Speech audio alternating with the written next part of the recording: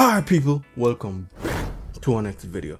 Alright guys, so today I'll be showing you guys how to install lossless scaling on your Lenovo Legion Go S, the SteamOS version. I already made a video on this already.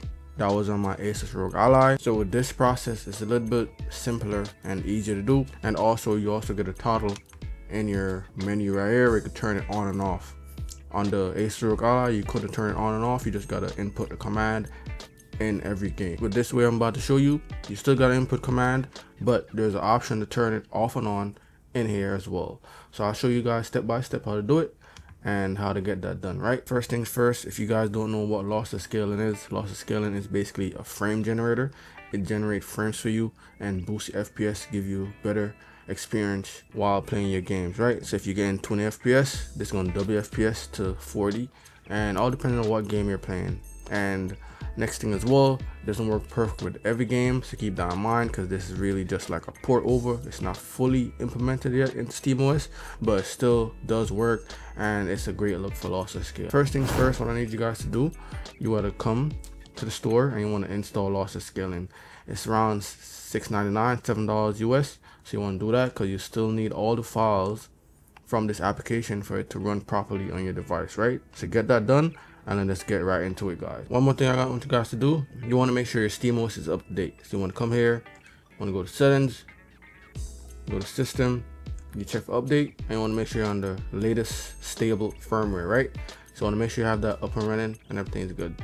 Then you want to come and then you want to go to desktop mode. You want to come down here, bottom left, you want to open up system settings, and then want to scroll all the way down till you get to users. When you come here, you want to set your password.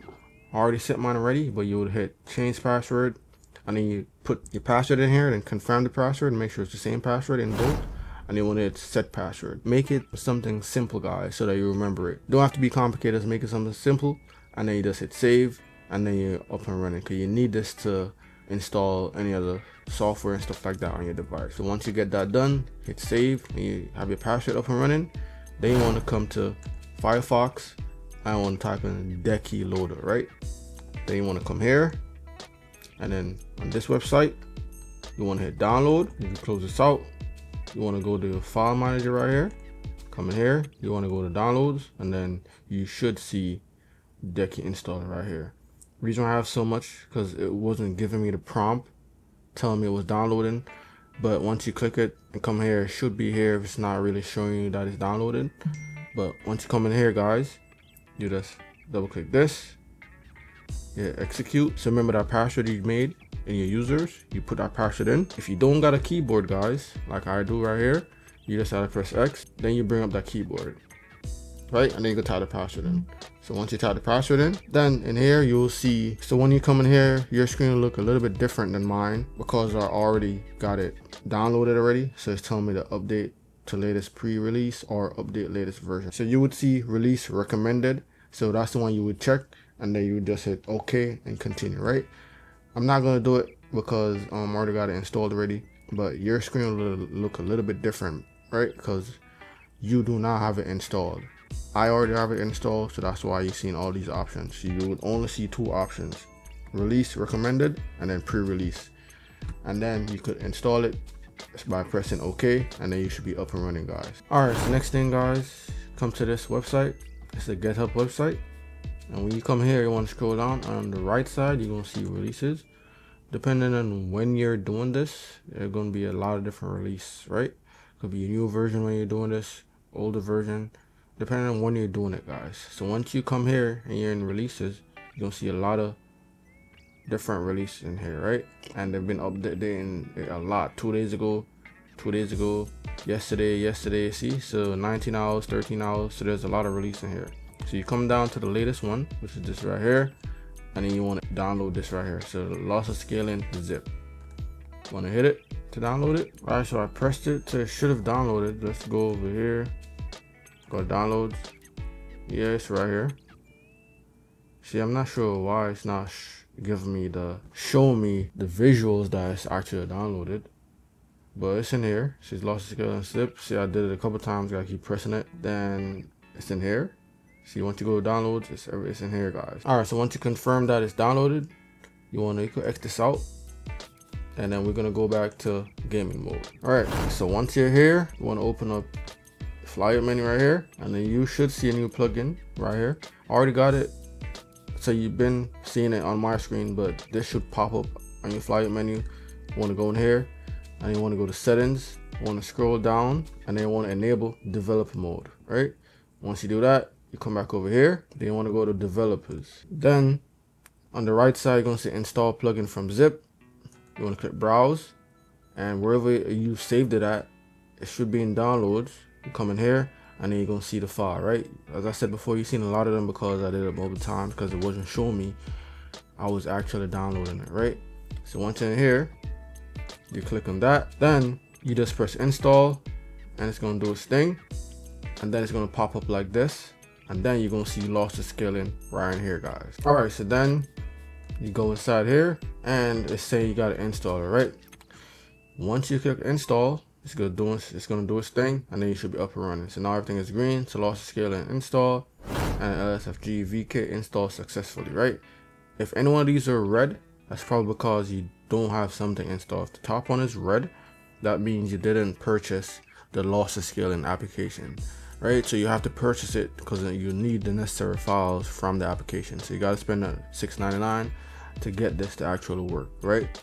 So once that's done, you have everything installed that you need, guys. So now, as you see right here, it says FPS multiplier. So you can turn it on, off, 2x.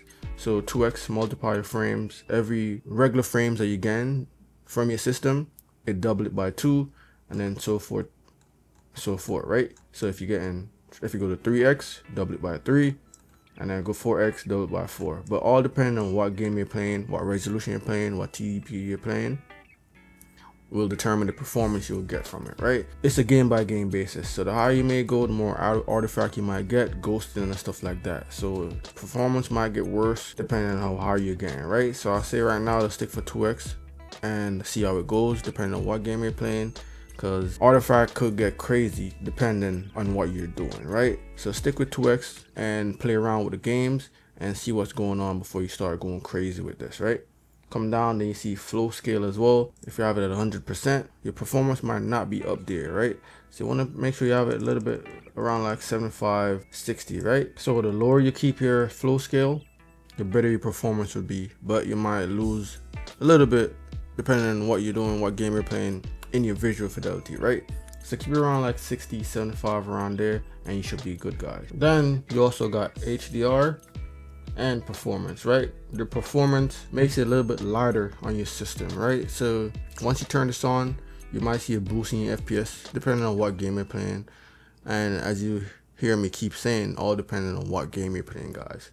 So this just gives you a lighter version of lossless scaling, boosted performance. Right? I usually have this on, so you can keep it on, and it's a game by game basis and how you want to play with your system. So it's up to you. Play with it, turn it off and on depending on what you're doing, and see how it goes for you, guys. Once you got all your settings situated, you want to come to the game that you're trying to use lossless scaling with, and with every game you got to do this, guys. So once you come in here, you go to general, scroll down, you want to enter this command. It's going to be the squiggly line /lsfg space % command %. Right? I'll put this down in the description box down below so you guys can copy and paste it, or just write it in. You gotta make sure you put that space, guys, and this is not a regular dash, it's the squiggly dash, guys. So once you put that in, then you could hop inside the game and see what's going on. Right? If you open up your menu, you should see a button here that says enable. Not sure why I'm not seeing it, but in other videos I'm seeing that there is an enable button, probably because it's a newer version of lossless scaling.